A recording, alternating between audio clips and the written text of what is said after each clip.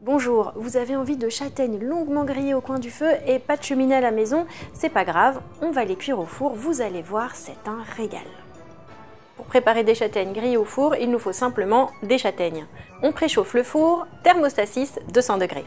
On va simplement pratiquer une entaille à l'arrière de la châtaigne et la déposer sur une plaque recouverte de papier sulfurisé ou de papier aluminium. On entaille comme ceci, ça évite simplement de les faire éclater à la cuisson.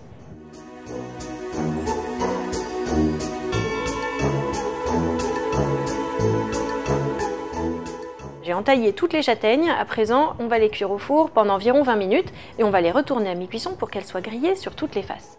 Vous n'avez pas de four, c'est aussi possible de les cuire à l'eau pendant environ une trentaine de minutes.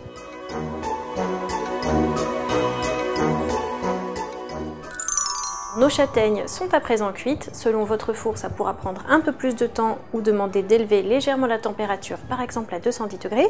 Le bon test pour savoir si c'est cuit, on plante simplement un couteau au milieu de la châtaigne.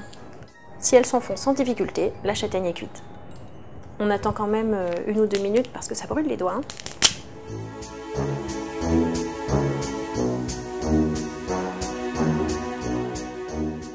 Voilà, nos châtaignes sont cuites, on va pouvoir soit les consommer tout de suite, par exemple avec une boisson chaude, ou alors les utiliser en accompagnement d'une viande blanche, puisqu'on est bientôt à Noël. Vous avez aimé notre recette, n'hésitez pas à la partager et surtout, abonnez-vous à notre chaîne.